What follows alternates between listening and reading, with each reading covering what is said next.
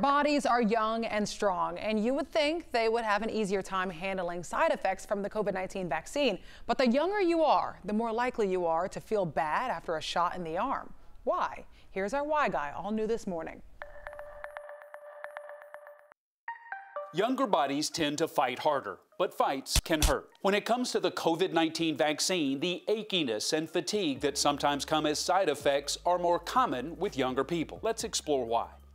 According to the CDC, about 70% of the folks over 55 have had some kind of mild reaction to the vaccine, anywhere from soreness and fatigue to headaches and a fever. 82% of the under 55 crowd have experienced something similar. Younger people have more active immune systems. So in general, a young person will have moderately, slightly more secondary symptoms. A natural part of aging is the slowing down of our immune systems. A younger, more robust immune system will respond to a vaccine with more vigor. Dr. M.G. Finn of Georgia Tech tells us that means white blood cells multiplying at a faster rate, producing antibodies to fight disease. You have swollen glands because your body produces more of those cells in those glands. You're feeling feverish because the body actually raises temperature to increase activity of cells. Dr. Finn points out there have been plenty of cases of younger bodies experiencing no side effects.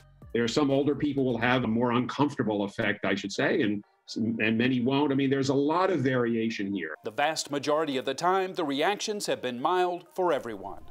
Mild for everyone. Whew. All right, do you have a question for our Why Guy, Jerry Carnes? Well, send it to him on Facebook, Twitter, or email, and he'll check it out. Chesley, on